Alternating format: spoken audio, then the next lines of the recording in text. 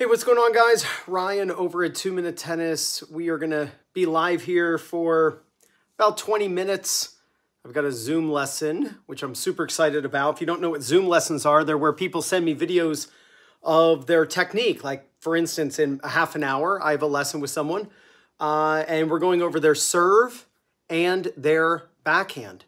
And they send me videos of their strokes. I share my screen on Zoom. I put them side by side with the pros. Super cool, and you get the whole recording. It's better than any in-person lesson you can possibly take, and I mean that. They're absolutely incredible, incredible lessons. If you want me to help you, just go to 2minutetennis.net, and you can sign up for a Zoom private lesson. What's going on, guys? I'm going to be live here. Yes, I am live. You are, well, unless I'm recorded, because I am going to upload this, but I am live right now. Thank you so much. Hey, what's up? Hello, sir. What's up, Rishi? Thanks so much for joining me. Throw your questions in the comments and I will respond. Hey, what's up? Hey, D, I remember you from yesterday. So I'm going to be live for about 20 minutes or so. So let's talk one thing here.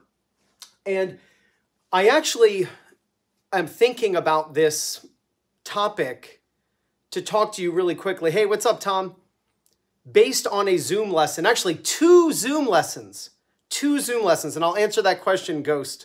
I'll answer that question. Hey, what's up, Chris? What's going on? Thanks so much. I appreciate it. Thanks for coming on here. There's a topic that always is seen in my students' technique on their serve, and it's this position right here. I'll tell you, this position with the hand above the elbow is one of the worst positions to get into on your serve. And when I say get into, I mean very specifically get into it, not pass through it, because you want to pass through it. You want to pass through this position, but you don't want to get into it. Let me explain. If you want to hit a better serve, and I'm going to use this wall as my target, all right? That wall is going to be my target. Let me tilt the phone down here a little bit. Maybe that'll be better. When you lift your racket up on your serve, I want you to lift the racket up like this. I want you to bring the racket up in this position, not this position. And let me explain. I watch so many recreational players because so many people send me videos saying, hey, Ryan, can you help me? Can you analyze my serve? Can you analyze my backhand? Can you analyze my match play and go through points with me, point by point, and show me how I can improve and how can I get better? I watch so many players on their serve. As their racket comes up, they immediately get into this position. So it looks like this. And you see coaches talking about it on YouTube, TikTok, Instagram. They talk about getting into this position. And they'll have students throw a ball from this position, hand above the elbow. And they'll talk about the L. And they'll say, get in this position and then throw. The problem is you're cutting short by about half the power supply in the serve. And by the way, we got 25 people on, which is so cool. And only 4 likes. You got to push that like button. All right, thank you so much because it definitely helps me and I appreciate it. It helps get more people on the live, so thank you so much. When you lift your racket up, you do not want to get into the trophy position. You want to pass through the trophy position. Don't get into it. See, when you lift your racket up, the goal is to have your hand and your elbow around the same height and your strings pointing down. You could place a ball in the throat of the racket at this point. Look at J.J. Wolf's serve. Look at Riley Opelka. When Opelka brings the racket up, when Federer brings the racket up, they're in this position. When the racket is around shoulder level, you can place a ball in the throat. They aren't going across their feet and immediately going like this. They're not lifting the racket up like this. They're actually elbowing someone behind them. J.J. Wolf is only 6 feet tall. Now, I'm only 5'9", so I wish I were 6 feet tall. And he's 6 feet tall, which isn't super big on the Pro Tour. And he can serve 136 miles an hour. Now, some of that is just God-given ability. But there's also the technical standpoint and the biomechanics of what he is doing in order to maximize his height and the lever that is his arm. So when he brings the racket up, he brings the racket like this. The #1 power source on the serve, and if you have not hit that like button, please do so. Please hit the like button. Thank you so much. The #1 power source is the elbow coming forward and up. Your elbow going forward and up. So from the side view, it looks like this. That's the #1 power source.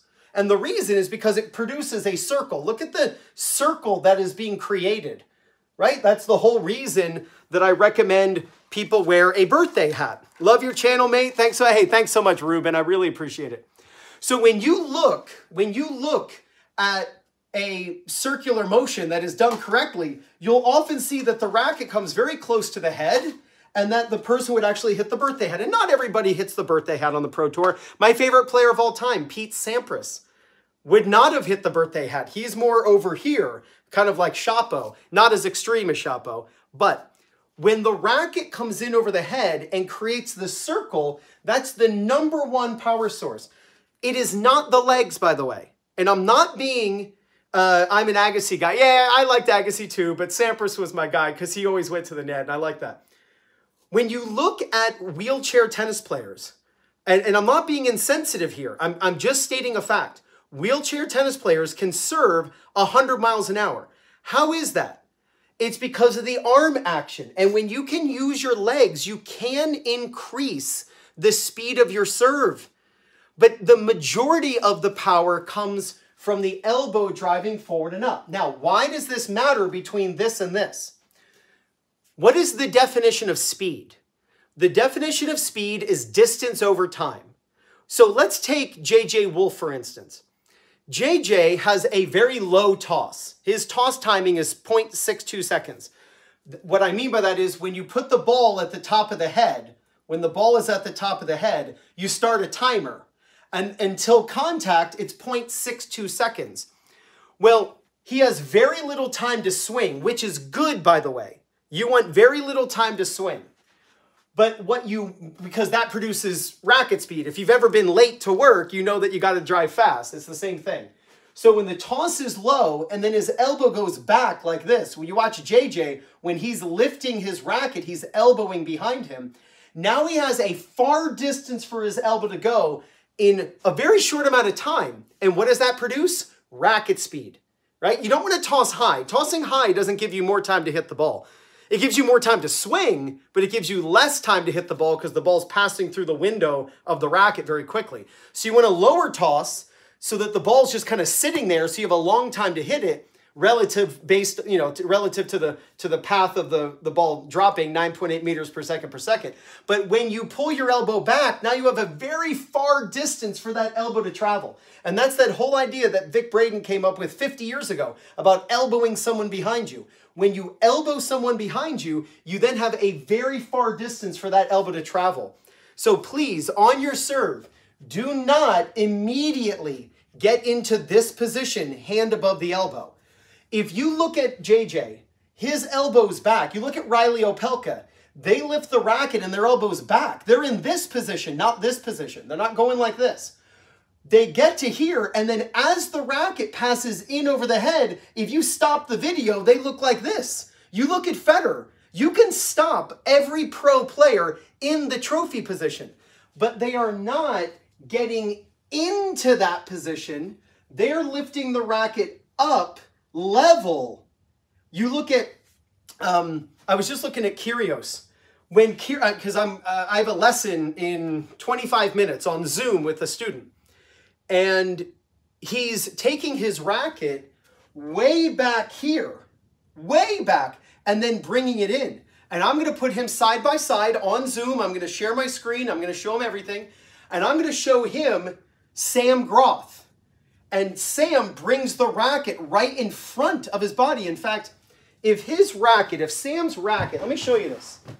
This is such a cool explanation of how to serve. So here's a handheld mirror, right? You can actually see yourself right now. There you go. Then you can see yourself. So here's a handheld mirror. When you bring your racket up, try to have your shirt reflecting against your body, right? Up against the mirror. So try to bring your racket like this. You look at Kyrgios. When Kyrgios is bringing his racket up, his racket is reflecting his pants. So he goes like this. And the racket's here, and that's when it comes up to the birthday hat.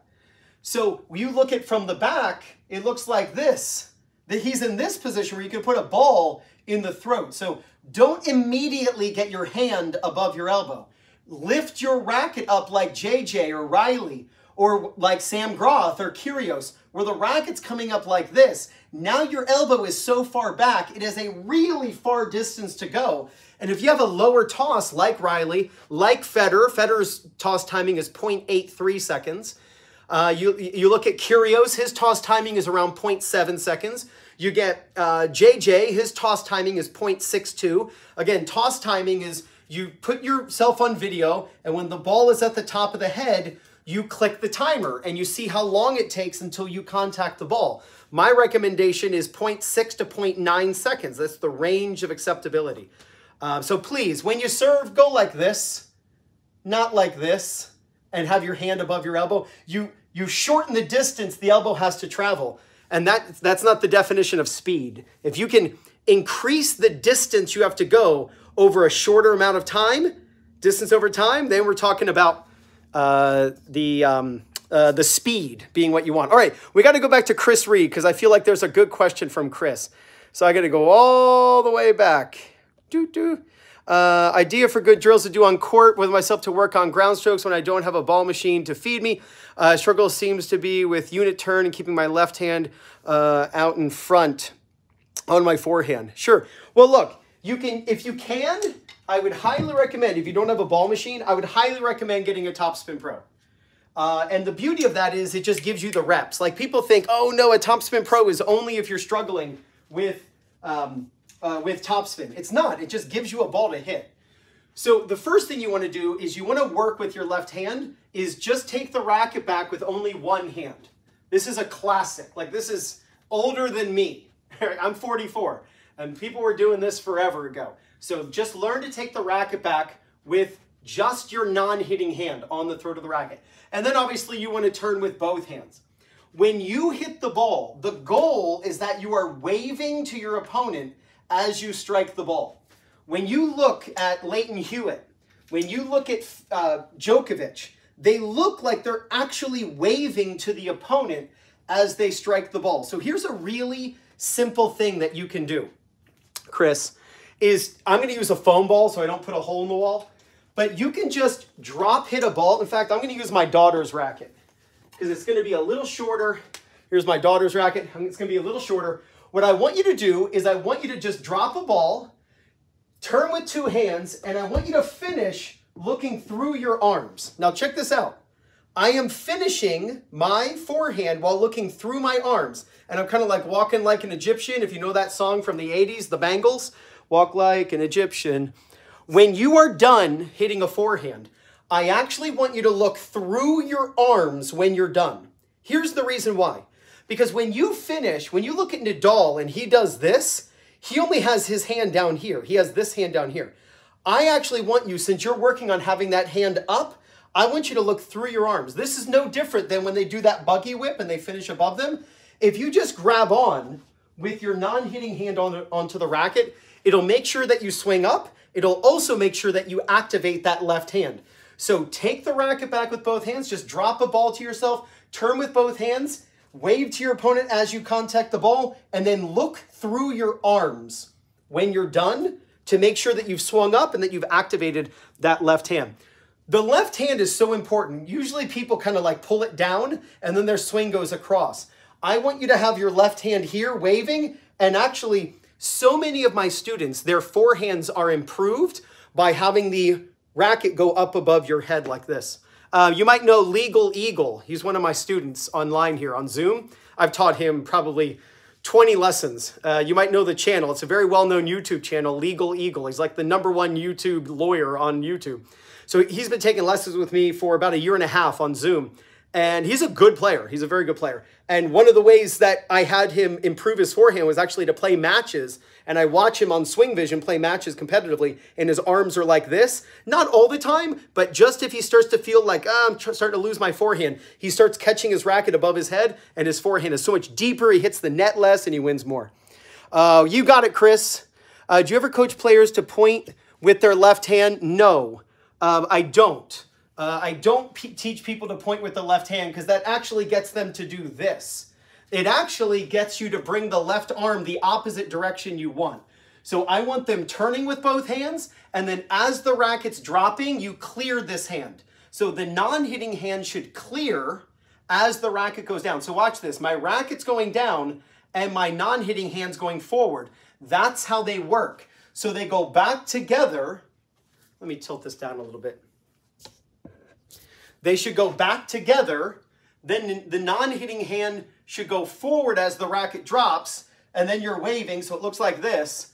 It's going forward, and then as you hit, you're here, and then what I teach is just catch up here, where you could finish like Nadal, or you could finish like Djokovic and even Federer, but I want the left hand up here. So I'm a big fan of that like high finish that Dominic Thiem does when he's practicing.